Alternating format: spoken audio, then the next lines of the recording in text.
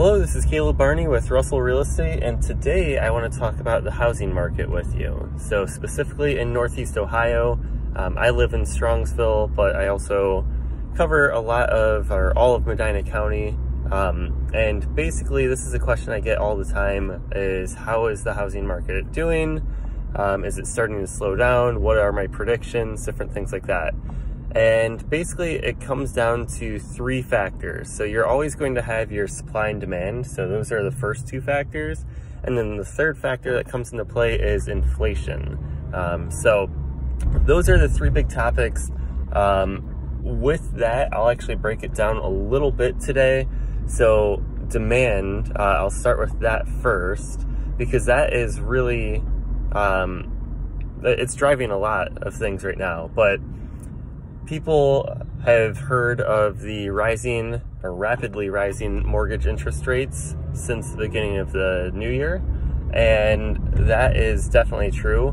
And I actually noticed a slowdown, at least with my clients and in my sphere, probably about a month or so ago, so in April, and it's actually starting to pick back up again. And I don't know if that's because there was more shock in the beginning where people they were thrown off, especially the people who had been looking for a long time, and they had their interest rate locked in at 3%, and suddenly it's at 5 or 5.5%. But with the mortgage interest rates kind of leveling off over the past couple of weeks, I've definitely noticed a big uptick again in activity. So we're seeing that partially. I think it's because people realize, hey, if I have to move, or if I want to move and I'm in the financial position to do so, I'm going to. And also, rates are what they are right now. We were definitely very fortunate to have low interest rates for such a long period of time. So basically since the pandemic happened, and realistically that was not healthy. That was driving up prices more than it should have. So with us at between 5 and 5.5% right now, some experts are still projecting and predicting that that's going to go up. So a lot of people, I think, are just saying, hey, it's a one-way street. If I need to refinance in the future, or if rates go down, I can, but I might as well lock in this rate before it potentially goes up again. So that's the one thing. The other thing is, some more houses did start hitting the market there in late April and then May as well. And I think that was some of the sellers starting to potentially fear losing out on capitalizing on this market, because it is still a seller's market, but the tides are definitely starting to shift a little bit.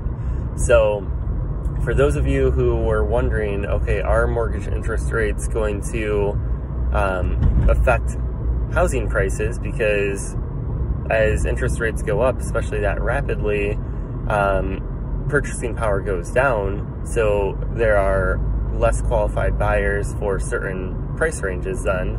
The short answer to that is yes. Demand has gone down, and I actually just read an article that as far as mortgage applications to purchase a home, so not for refinancing, but to purchase a home, are down 10% year over year compared to last year. So the demand is definitely lessening, just because people who were on the fence or who didn't need to buy have decided to maybe sit it out for a little bit. So down 10% for purchase applications, and you'd think, okay, well, with less or fewer buyers looking to buy, that's going to decrease the purchase price amount. And we actually haven't seen a significant dip for that yet. It might be coming as far as a correction is concerned. So whether it just takes a few months to catch up or not, I'm not sure. But the way I always describe it to other buyers and sellers is essentially, last summer when we were seeing, sometimes 10 offers or more on a property, even if half of those buyers disappear, if you're still getting 5 offers, it's still a very strong seller's market there. So that's essentially what we're looking at on that end. And then the other thing that really affects housing prices, in addition to demand, is the other side of the equation, which is supply. And I did just recently run numbers, I haven't tabulated them yet, for basically the main areas that I serve. So I just did it by school system. I did Strongsville, Brunswick, Medina, Highland, Buckeye, and there might have been another one that I mixed in there too. But essentially I ran active listings, so basically how many houses are listed for sale, and I broke it down month by month for the past 5 years, and I'll post that probably within the next day or so. And then I also did sales broken down by month, so closed out transactions month by month in those same areas over the past 5 years. So essentially what you'll see when I post that, or when I show that, is that the available houses for sale are still way down. So even though demand has decreased 10% year over year from June 2022 to June 2021, we're actually seeing a decrease for houses that have been listed for sale as well. So it kind of offsets it a little bit in that regards. So that's where, again, you're not going to see as drastic of a price decrease as you may think.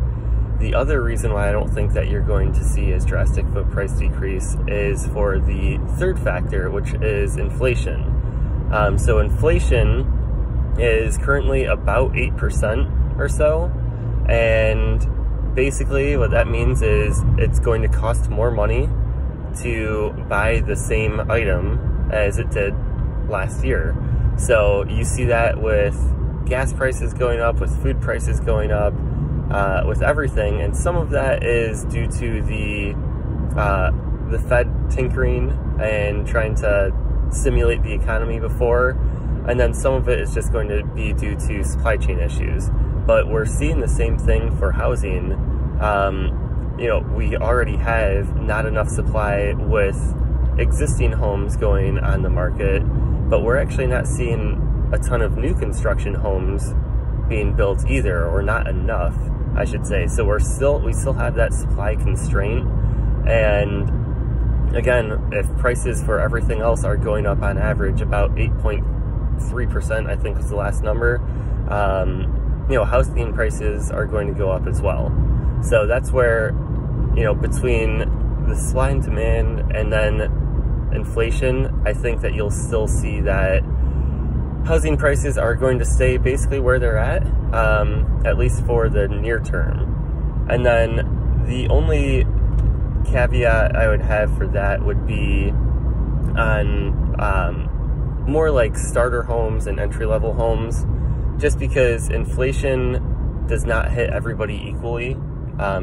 So when I say that, I mean people who are either lower income earners or fixed income, whether they're on Social Security or anything like that. Inflation's going to hit them a little harder, just because, gas is, say, $5 a gallon right now, and that doesn't matter if you make $50,000, $150,000, or $250,000.